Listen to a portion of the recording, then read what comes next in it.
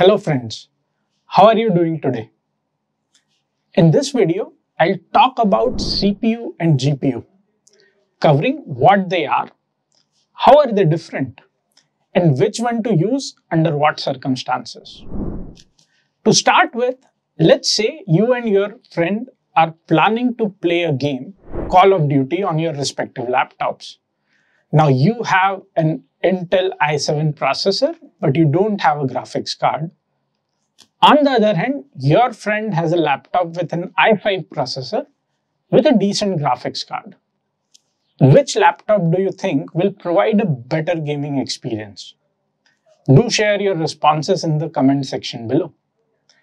And yes, your friend's laptop having a GPU will do a better job in most likely scenario. Now, to understand the specific reasons on why is it so, let's go deeper into the high-level functioning of CPU and GPU. So CPU stands for Central Processing Unit. The CPU can have multiple processing cores and is commonly referred to as brain of the computer.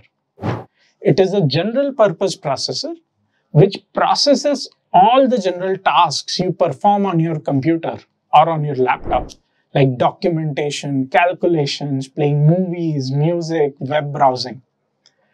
And a critical thing to remember is that CPUs do sequential processing.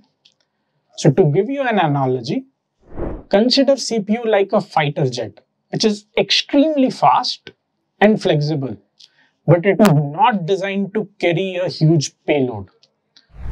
So fighter jet can bring one small block of cargo really fast, but it might take weeks to carry thousands of these cargo pieces.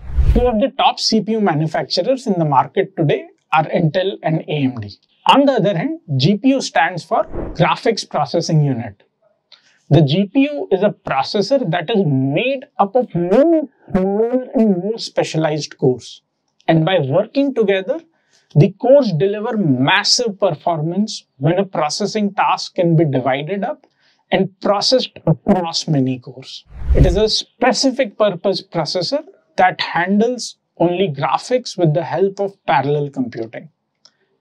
There are two types of GPUs, integrated or dedicated. Integrated GPU, as the name suggests, is integrated within the processor and it consumes the internal processor's memory. On the other hand, dedicated GPU is a standalone piece of hardware with its own dedicated memory. So it's better suited for resource-intensive works like deep learning, high-end gaming, etc. Similar to CPUs, there are majorly two main providers of GPU in the industry, NVIDIA and AMD. And here are some of the top NVIDIA GPUs in 2022. Talking about the parameters, CUDA cores or stream processors are basically the processing cores for NVIDIA or AMD GPUs respectively. Now at this point, let's understand the key differences between the CPU and GPU. And the first one, of course, is processing speed.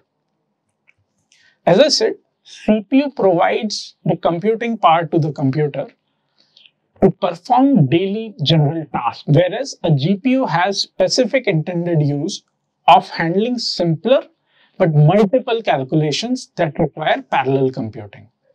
For example, graphics processing or training a heavy deep learning model like convolutional neural networks are good places to use GPU. The second difference is computing architecture. Now, CPUs do serial processing of multiple tasks. In our fighter jet analogy, the fighter jet has to go to and fro with each load to transfer those thousands of load.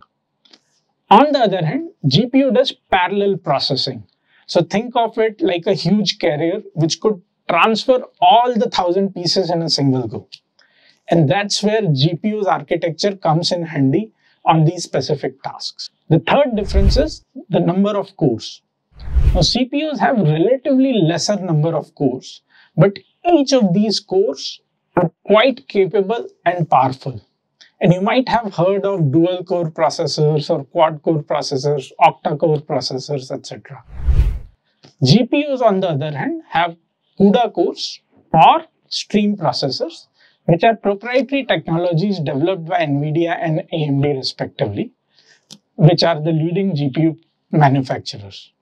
Now, specific to machine learning, the choice between a CPU and GPU really depends on the type of task you want to work with and the size of your training data. For example, there are specific machine learning algorithms that might not require parallel computing at all.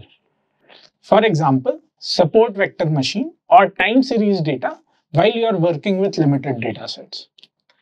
On the other hand, there are deep learning algorithms that require parallel computing. For example, object detection models or transformers. By the way, we cannot exclude CPU from any machine setup because CPU provides a gateway for data to travel from these sources to GPU cores. If the CPU is weak and GPU is strong, the user may face a bottleneck on CPU usage. Talking specifically about GPUs, they are very well suited for deep learning models that can take advantage of the GPU parallel processing abilities like CNNs and RNNs.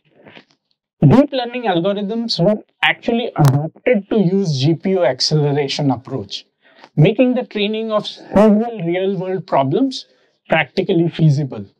Until the time GPUs were not as evolved, it was really difficult to run these deep learning models. With this, we've come to the end of this video.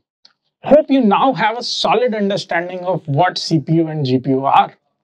By the way, if you are working on a deep learning project for which you require a GPU, then there are free online platforms like Google Colab, Kaggle, etc. In the next video, I'll provide you top 5 places to get a free GPU online for training your deep learning models. So do subscribe to our channel and press that bell icon to get a notification of all our next videos. Thank you for watching. Bye.